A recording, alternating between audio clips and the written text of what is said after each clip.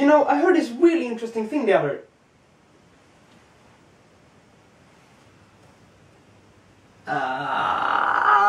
Hello. This week I will be diving into the mysterious parts of the body. Actually, it's one of the more simpler parts, and it should just be called one, cause it will be made out of 3 pieces of alder glued together to a solid block. And that's basically all it's going to be made of. Touch me! Touch me! Now I want to feel! Oh, okay. Maybe for the outro then?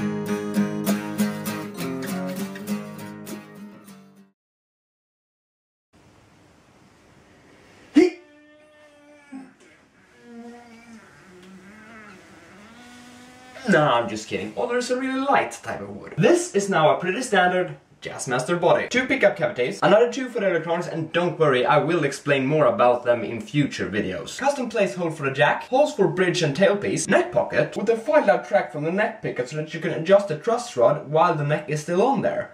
Of course, you have to remove the neck pickup and all that jibber jabber, well, let's not go into details here. Belly and armrest cut, edges slightly rounded off, and finally a slight thinner overall thickness. This because I simply like my bodies to be a little bit thinner. Now about the countersink bridge holes. I'm going for a pneumatic and a tailpiece on this.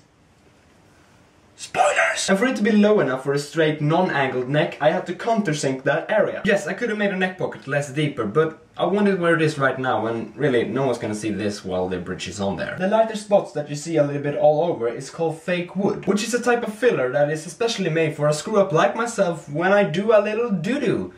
Which is basically all the time. It looks a little bit messy right now, but all that's gonna go away once it's finished in a nice. I'm Tho I, and thanks for watching. If you want my bad, if you... Oh, okay, not this time either, but maybe in the next video, huh?